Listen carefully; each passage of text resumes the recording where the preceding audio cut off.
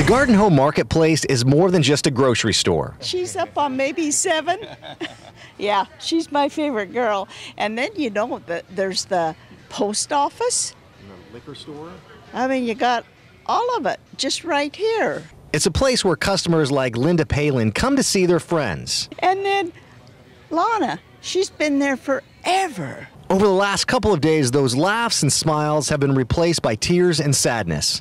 It's a heartbreaker. It is. Earlier this week, employees found out that all 4 Bales and Lamb's marketplaces are going to be shutting down next month.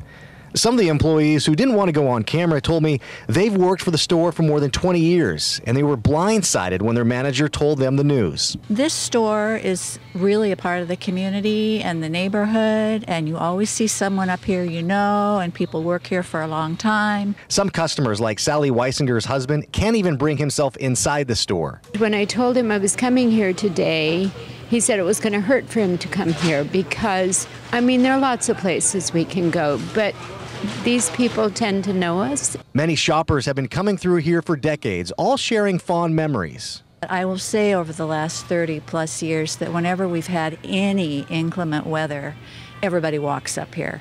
Everybody, because you can walk here and get what you need. Whenever it snows, whenever it's icy, whatever. Of the years they had here together and hoping it would have lasted another 50 years. I'll just be real sad to have him go. I really will, and I can already see the shelves diminishing. Joe Ranieri, KGW News.